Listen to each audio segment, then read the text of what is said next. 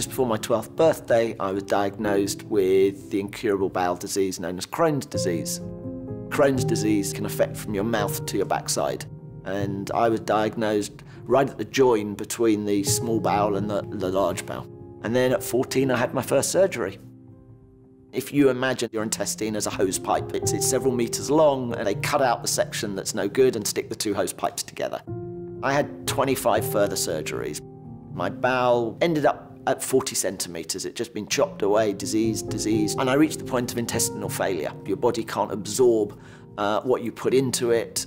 They said to me, look, your bowel isn't going to recover. You're going to need a bowel transplant. And one of the big things I knew from my transplant was that I was going to have an ostomy.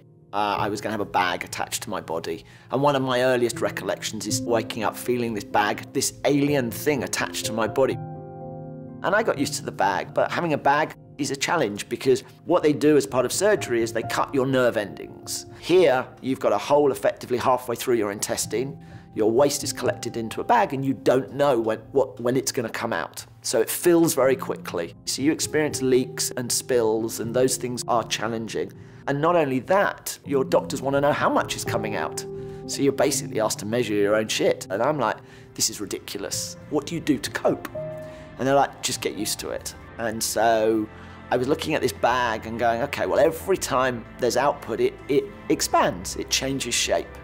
Surely if I could know when it's going to change shape, I could send a signal, I could happily figure it out. And I had some help with some friends because I'm not an engineer, and we bought some gear on eBay and hacked a sensor. I would sellotape it onto my bag and walk at home and then take it into the hospital and go, look, my bag's beeping. And my doctors were like, that's great for you, but it doesn't help me. We still need to know how much shit is coming out, and when it's coming out, you've got to be able to figure it out. What struck me at the time was people building all these solutions in healthcare. They're giving you all these things, whether it be drugs, whether it be technologies, whether it be bandages, whatever it may be, but they're giving it to you rather than building it with you. And here I am, as the end user, I understand the problem better than anyone else, better than any nurse. If I want to know how to solve a problem, I'll go to another patient. So I started building 11 Health just as a way of helping other people, hacking our health. I used social media. I'd really got going on social media in the build-up to transplant. And the phone calls and the texts, as beautiful as they are endless. And I just started a blog. And the blog was really a way of saying, this is what's going on, and I was really transparent. And what I didn't realize is that my healthcare team were reading the blog as well. And then they were passing it on to medical students. And at some point, 100,000 people were reading this blog from around the world, just going, this is what it's like to experience a transplant. And I have a WhatsApp group with my surgeon who's now in India, the surgeon that took over in the UK, nurse, and we speak almost daily. And they are part of my life, and they're like my second family. We had two guilty pleasures of going through transplant. One, Jeremy Kyle. I'm not sure it's a guilty pleasure, and Strictly Come Dancing, which is again UK version of Dancing with Stars.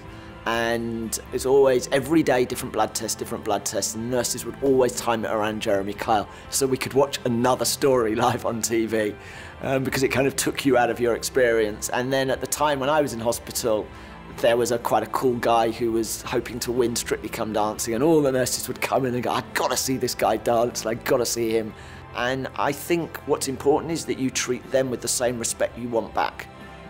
My surgeon said to me a phrase that is very well used, yesterday's gone and tomorrow hasn't happened, so live today. And just, you've now had the gift of another life, go live it. And I'm very lucky we built this relationship, really just based on the trust, empathy together, and fundamentally, I think that's at the heart of healthcare. That doctor-patient, healthcare professional-patient relationship, for me, is what underpins. You can have all the best technology in the world, you can have all the best systems in the world, but it's that human-to-human connection that for me is most powerful.